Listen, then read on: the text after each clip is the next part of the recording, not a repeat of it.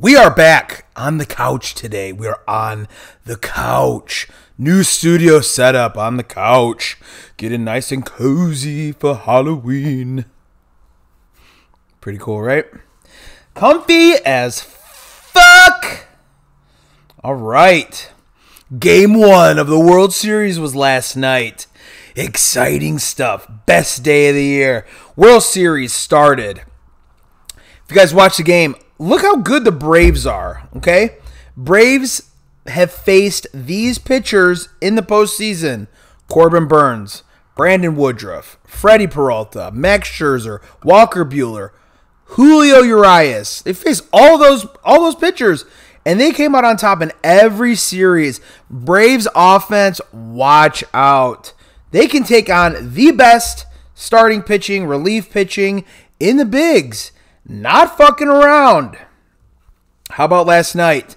Charlie Morton out for the rest of the World Series. Very sad. Charlie Morton was hit by a ball from Yuli Gurriel in the second inning. It fractured his right fibula. The dude finished the inning and then came out for the next inning and still got an out.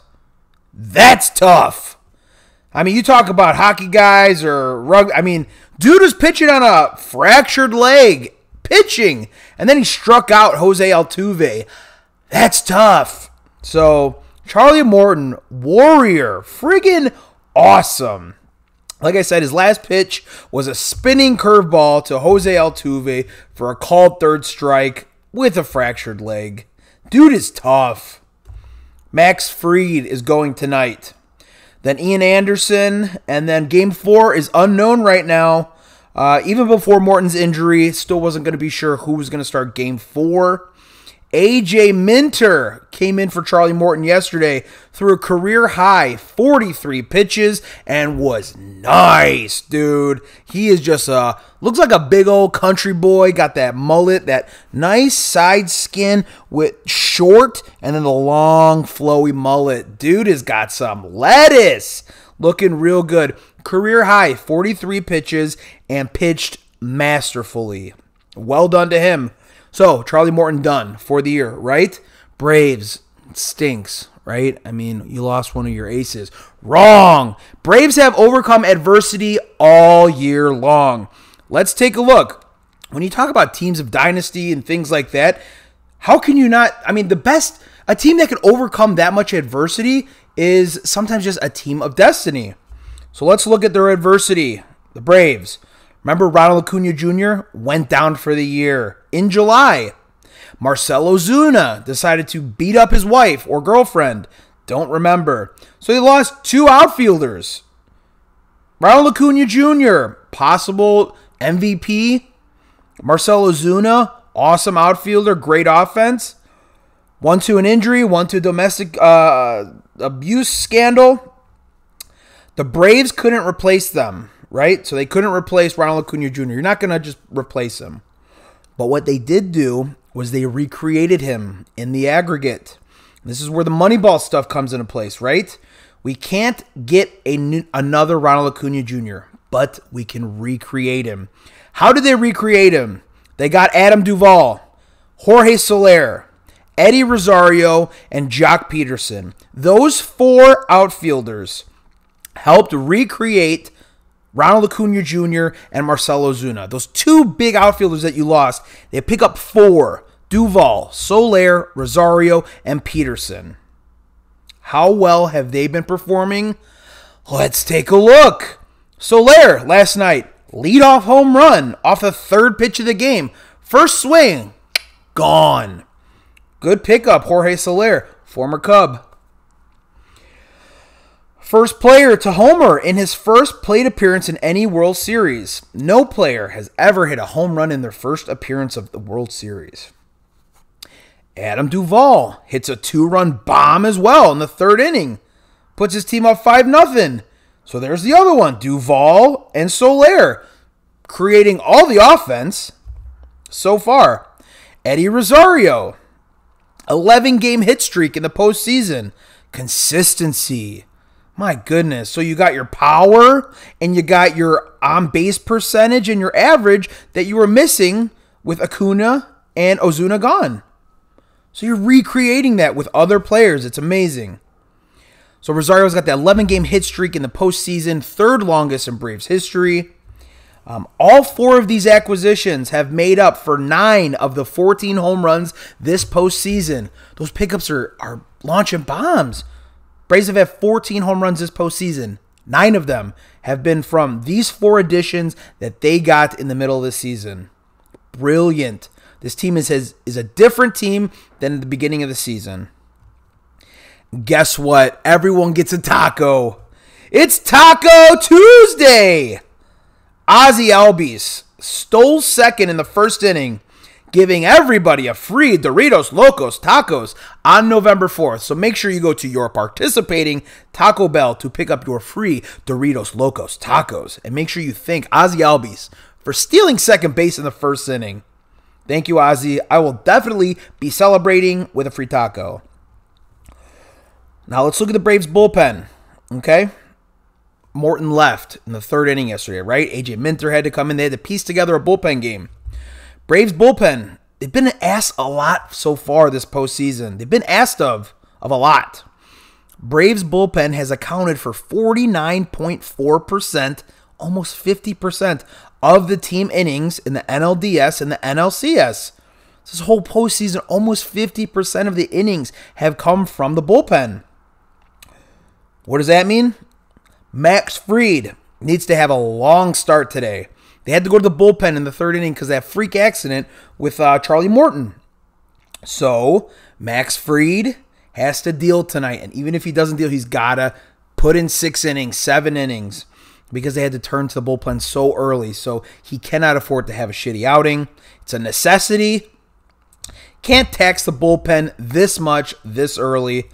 So let's see what Max Fried's got in store for us tonight. Since 1995, teams who have taken a 1-0 lead have won the World Series 81% of the time. Since 95, teams who took a 1-0 lead have won the World Series 81% of the time. I mean, that's a lot. That's a big percentage. I don't know. That is that's a huge percentage. Let's look at Valdez yesterday. This is why Valdez ran into trouble. 5 of his 8 hits that he allowed from behind in the count. That Jorge Soler home run, 0-2. Duvall was behind as well.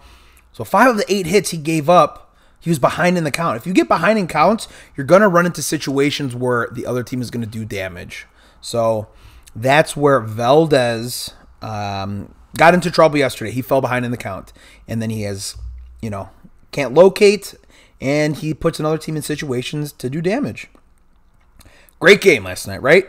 Let's look at Game 2 tonight. We got Max Fried, MLB best, 1.74 ERA after the All-Star break. Max Fried dealt, man. He has been awesome.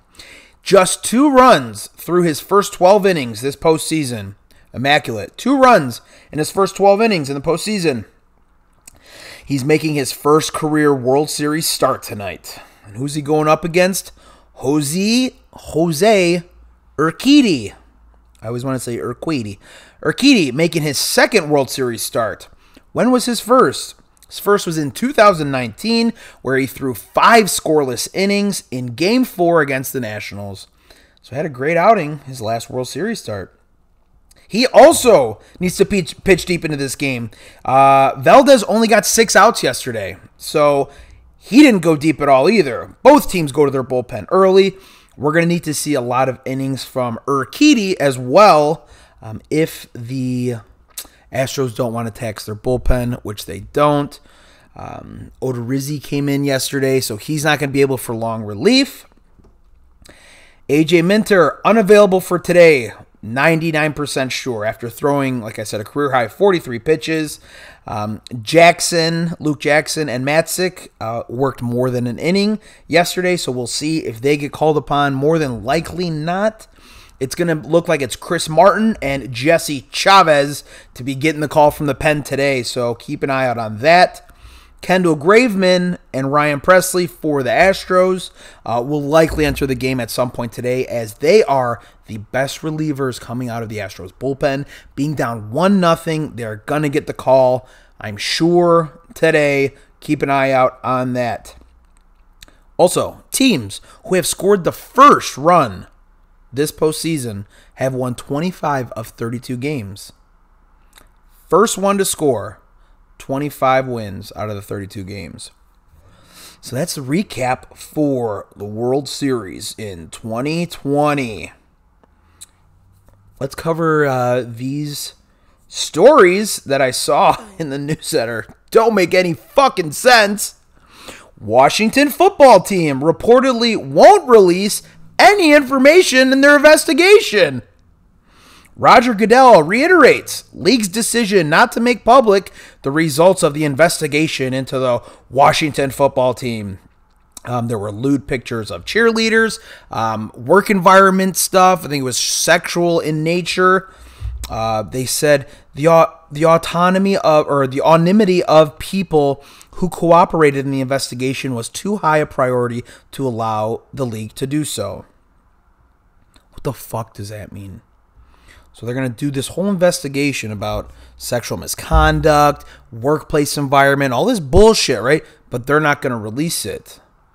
But they'll air out John Gruden's emails about saying the F word and the G word and the R word, but not a toxic work environment and culture with possible sexual assault occurred, sexual misconduct, but we're just going to let out emails.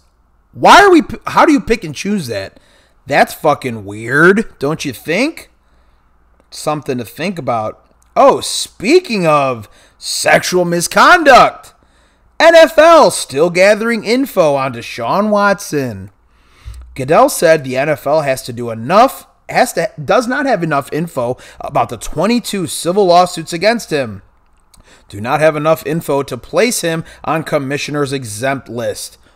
He's still getting looked at by teams. What the fuck is going on, dude? So you could write shitty emails and you're gone. Later, racist, homophobe, whatever you call it, label him, whatever you want. You got 22 women who said that he exposed himself. Same line, same story. Corroborated through all the same women, and you don't have enough information. And this guy's still getting looked at by teams? I don't understand that. Why is this freaking animal piece of shit getting looked at by teams? Who's allowing that? Does anybody understand why that is different from any other cases that has been going on? I don't get it. I understand innocent until proven guilty, right? Then why wasn't Trevor Bauer? Why is he not allowed to pitch? Remember that Trevor Bauer had a very similar kind of thing. Well, he had a consensual sexual encounter. Consensual. It was noted.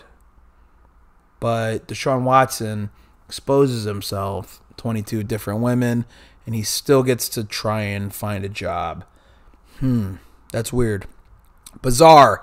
Fucking weird. Fucking weird. Anywho, that's going to do it, guys. Quick 15-minute show. Hope you enjoyed it. Maybe I'll be back here on the couch next time. Maybe I'll be back at the desk behind the bookshelf. Who knows? It's fucking Halloween, baby. I got Hoobie Halloween playing, and then I got to get back to work. Awesome. Awesome stuff. Thanks for watching. World Series Game 2 tonight. Can't wait. Anybody got any leans? Any picks? I think it's hard not to take the Astros at home again, right? Let's see what the line is at. Real quick. We got Astros at minus 125. Braves plus 105. Interesting.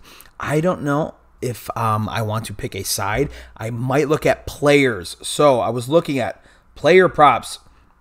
Let's look at not home runs. We're looking at hits, overs, and unders. Where is it? Yordan Alvarez. Total bases. Let's see. Total bases for Yordan Alvarez. I was looking at some information earlier, and it looked like he rakes. in this situation. Yeah, over 1.5 total bases plus 125. I'm going to play that today. Against a lefty, I think Yordan Alvarez. I was looking at numbers earlier. I think he just mashes. So I'm going to play that today. And then just hope for a great game. Thanks for watching, guys. We will see you soon. Sheffield Shuffler lost in the shuffle.